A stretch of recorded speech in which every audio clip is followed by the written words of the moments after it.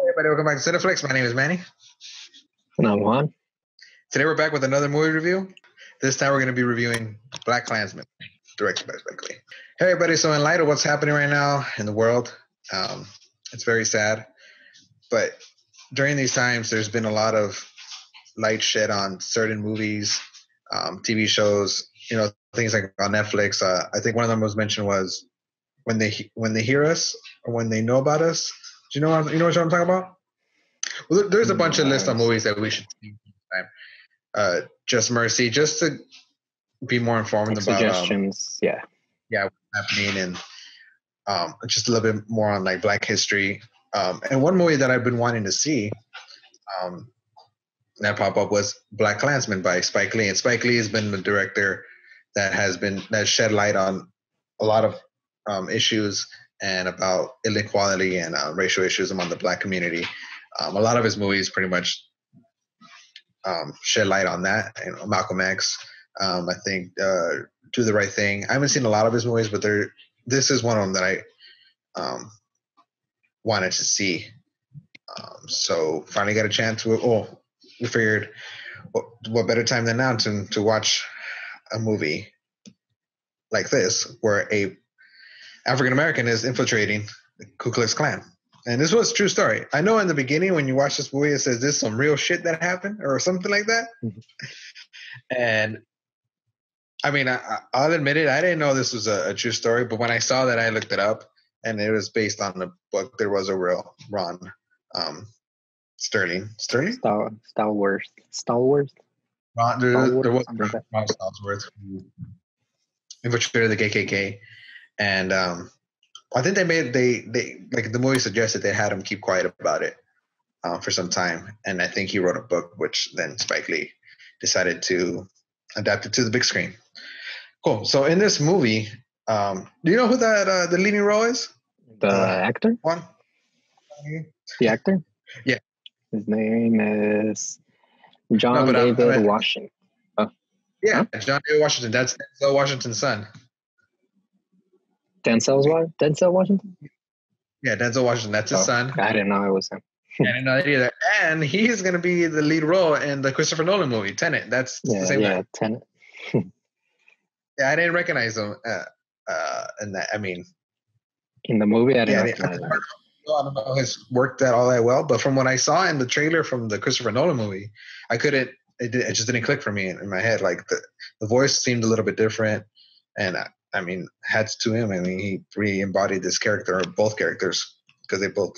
I mean, the Christopher movie looks like it's going to be good.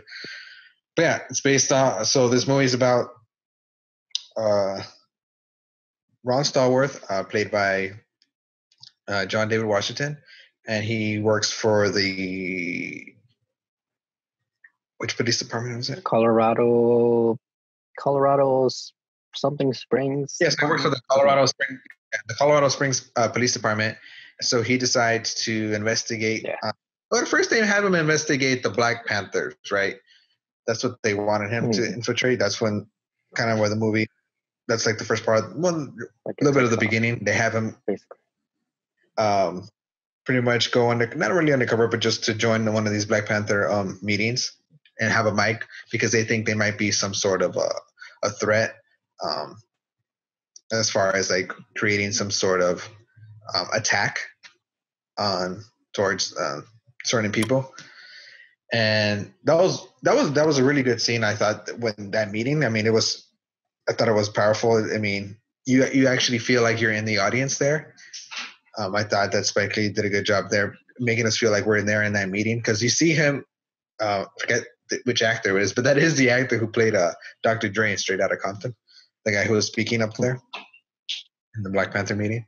And then you get these shots of these people looking up at him.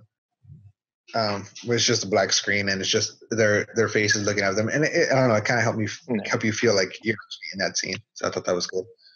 And then so that's when the movie starts off, and so he decides on his own to go infiltrate the KKK by making it seem like he's a white American over the phone, but then he makes the mistake of saying his actual name. Instead of him actually physically being in these KKK meetings because he's obviously because he's black. They get pretty much Kylo Ren to go infiltrate the KKK and pretend he's Ron Stallworth, Adam Driver. Adam Driver, that's his name. Which is another. I thought he did a real excellent job at this role too. I mean, he had to embody. Well, he didn't really much try to embody a Ron Stallworth character, but he just pretty much had to roll with the punches, and I thought Adam Driver carried it very well. Well, yeah, like you said, I feel like the characters, especially those two, the main ones, they did a really good job at kind of showing us. I feel a lot of like, how do you say it? Like, because there was a lot of moments that I saw that make me feel like maybe them in those times were struggling with these things, because obviously like Ron, for obvious reasons, but the other guy, I think his name was Flip, right? Flip, or that's just a nickname. Flip, yeah, Philip. They called him Flip. Philip.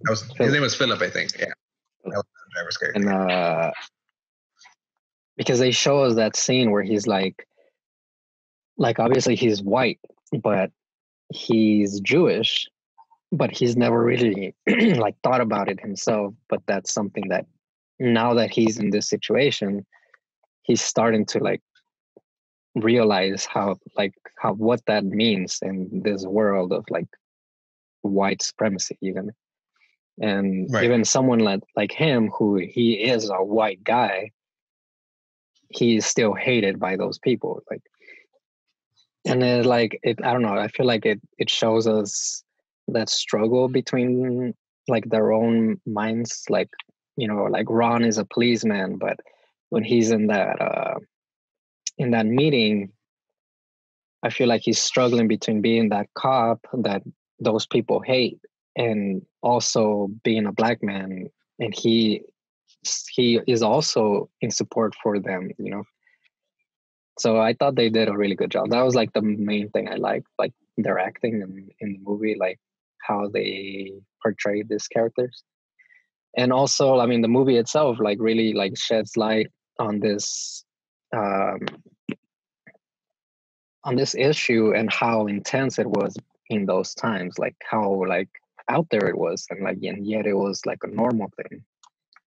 Like you wouldn't really like, now it's more of like something that's kept low key, you get me? Like something that's like, it's not really in the forefront, but now it's like, except for like, the times that people record things and things like that. But other than that, it's not like as obvious, but it's still there. But it's crazy to think that there was a time when it was like just out there, like you just knew that was a thing. That was an issue. Yeah, it was the norm, I guess, back then. Yeah. Especially because there was no cameras. Nobody had iPhones. So we see that scene with that asshole cop, and he's like has the girl Patrice, yeah, and her crew, and they stopped her for no reason. And they're like harassing her. And you had to imagine, I'm sure like stuff like that happens today. I mean, you've seen, what's happening right now in the world. But back then, I'm sure that happened plenty of times, and there was no way of knowing it because there was no witnesses. There was just cops just turned the other cheek a lot more back then. There was just no way of knowing. And I'm sure that happened a lot more than we think it did, or we wanted to think it did. And yeah, like Ron, I would say even like within the police department, Ron had to like prove himself, I guess. I mean, the way they treated him when he was in that mailroom or the records room, you can tell he just wanted to actually make a difference. But I thought they did a good job of him showing that, you know what, I'm a cop. I'm with these people that have treated us wrong, but I still want to like do something. Because he believes in justice still, but he also believes in, liberating the black community and fighting for civil rights. And he believes he can do that as a cop as well. Yeah. There's one line they said, like this guy says, the other guy in his team, the older guy, I forgot I don't even remember his name. Yeah, not Caleb, but the other guy that was in the room. The other guy, yeah. I'm not sure if he There's a had line a, he like says. important in the movie. I mean, could have done without him. Yeah, well, he was part of the team, but yeah, he wasn't like as much like in the movie as the other two. But Right. there's a line he says when Ron is telling him like what do you guys put up with him, like with the other cop, the racist cop, and he's all like, I forgot what he says, but he's um like he's one of us, like good or bad, he's still one of us, like. And I feel like that's probably like, and that's is probably what a lot of cops think, like. And you see it a lot, like the boys in blue, and it's like they all see each other as like he's part of us, so maybe cut him some slack or things like that. So that's probably what a lot of people thought. A lot of cops thought of other cops that were probably doing something bad. Yeah, I'm sure Like there's. regardless of whether he's doing something good or bad, he's still one of us. So it's like, Yeah, I'm sure I'm sure there's a feeling of brotherhood when you're in the police department. I mean, as well as yeah, like sisterhood, I guess, because there's males and females. But I'm sure there's camaraderie feeling, and then people feel like um, they just need to like stick together, which is good. I mean, that's not a bad thing. It's not a bad thing to have that camaraderie. You just have to, still point out when bad things happen. But we don't want to get into much of police issues. yeah. Um, but the Patrice, the woman, I wanted to see a little bit more of her in the movie. Do you know who she is? Did you catch who she was? Where you've seen her I before? saw right now who she is, but Yeah, I didn't I know don't know what who I've she seen her. was. She was in Spider-Man: Homecoming. She plays. Oh yeah, that's her. Yeah, Yeah. the girl he likes. Yeah, I thought she did well here. I thought she played an important role, but it was an important role, but I think a little bit more should have been shown with her. I mean, I don't know. I mean, this Showing is with based her, off a book. with everybody. This is based off a book, so I don't know how much she's in the book or anything. But yeah, I liked how in the movie, how going back to what I said when they told him to go infiltrate the Black Panther, just sit on the meeting because they think they might be violent. But then Yeah. we see that at the end of the movie, the ones that are violent is actually the KKK because and then how they act, and then the bomb that goes off at the end. But yeah, even at the ending, when we see the cop not believe Ron Stallworth because he's on top of the older white lady who's the one who planted the bomb, and he pretty much has her pinned down and ready to be arrested. But then the cops show up and they didn't believe him at all. They believe the white lady, and they put his hands behind his back. Yeah. I mean, he's saying he's an undercover cop, and it doesn't get resolved until Adam Driver comes up, and he's like, he's a fucking undercover cop, you idiots, and he throws him his badge. And now, he needed the white guy to save him, I guess. That's what pretty much the only thing that could have saved him during this time. But yeah, I mean, a lot of part of the movies, it's not a fast-paced movie. I thought it moves a little bit. It's kind of like at a constant speed, like bobbing. It doesn't like it. It's nothing fast-paced. It's nothing. There's not a lot of action in it. But I thought it did. It has some comedic aspects to it. So that kind of like what wakes you up sometimes in the movie, because with a movie like with this pacing, I think it needs something, and right here it had like some comedic aspects to it. I mean, when he's talking on the phone, pretending to be white, and then the way he talks to David Duke, and then so once the movie's over, he I think Spike Lee wanted to kind of mirror how there's certain issues that are still going on today, or how the community feels today, based on what happened. He used the Charlottesville, I think, incident in his movie, pretty much to show an issue. And I bet if this movie was coming out next year, I'm sure he would use clips from what's happened this year in this movie to mirror what's happening. And I can just imagine just watching that in theaters and walking away. I'm sure it would leave me feeling unsettling, which it kind of did, because in the movie, it's a happy ending, right? Sort of. I mean, give or take, they make them stay quiet and they want about this whole infiltration, and they want to throw away the records on it. But then they show that big scene at the end, and then you kind of feel like, eh. And I think that was the kind of thing he was trying to message. Yeah, they wanted to really show that it was still going on, because even before that, they show that little clip where someone knocks at his door and he goes outside and the cross is burning. So kind of signaling like you might have done what you did, but we're still here. Like, oh yeah. And then what? Just reminded me because at the beginning of the movie, he showed clips of the movie Gone with the Wind, and he mentioned a lot of other movies, and I remember he mentioned one called "Birth of a Nation" or "This Nation's Birth" or something. I remember learning about that movie in my U.S. history class, my AP U.S. history class in high school, and pretty much that movie is a big deal. I mean, it's in the National Registry of like important movies of all time because of just the way it was filmed in camera, but it's really, really racist.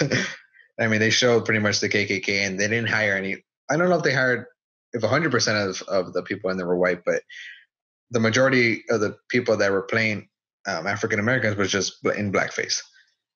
And this was during, I think I want to say the 30s, maybe a little bit before that, because I think the movie is in silent. And it pretty much, after when that movie came out, that pretty much it gave rise again to the KKK. I think the movie was about like protecting the white people, and then that's why the KKK was brought up to protect the white people from black people now that they were free. So I thought that was cool. He showed some movies that are like people may not have heard of, but then again we find important because of the significance of the way it was filmed. And then he mentioned some 1970s black exploitation films when he's talking to Patrice, and I thought that was cool. I mean, he's showing, he's like giving shout outs to like certain cultural movies in that one scene. So yeah, I appreciated that. Yeah, but all in all, I mean, I thoroughly enjoyed this movie. I thought it was a great watch. I feel like I definitely would watch it again in the future. I don't know if I want to see that ending again because I don't want to end up feeling that way. I mean, it's important to feel that way, but I mean, for a movie, I just want to watch the movie, enjoy it. Don't make me feel unsettled unless I'm like watching it with someone who's never watched it before, and then I'd let that last scene play. Yeah, but it was good. I liked it. And like you said, it has that comedic aspect to it, so it kind of alleviates you at times, like makes it a little more easy to consume, I guess. And, that's what it is. Yeah, a little more easier to consume because you're watching it and then you're like, it needs something. It needs a little. Because I mean, if the action didn't happen, then you're not going to just put an action scene, but you can add a little comedy here and there. Yeah. Yeah, that's what made it a little bit more upbeat. But cool. Those were our thoughts on Blackkklansman by Spike Lee. If you haven't watched it, give it a chance. Give it a watch because it's definitely good. I think it won an Oscar. I don't know if it was for the screenwriting or for something, but I think it was for the screenplay. Sorry, for the screenplay. Yeah. But yeah, we're gonna end up watching other movies that pretty much shed light on certain issues that are mirroring what's going on in the world right now. Especially, I mean, we're still in quarantine, so it seems weird. It's weird that we're still in quarantine. It just feels like a way of life now. Either way, yeah, those were our thoughts on the movie. If you've seen it, let us know what you thought about it below. What did you guys feel about the ending, that last scene he put in the movie? Give us your thoughts. Mm-hmm. And as always, like, comment, share, and subscribe, guys. See ya.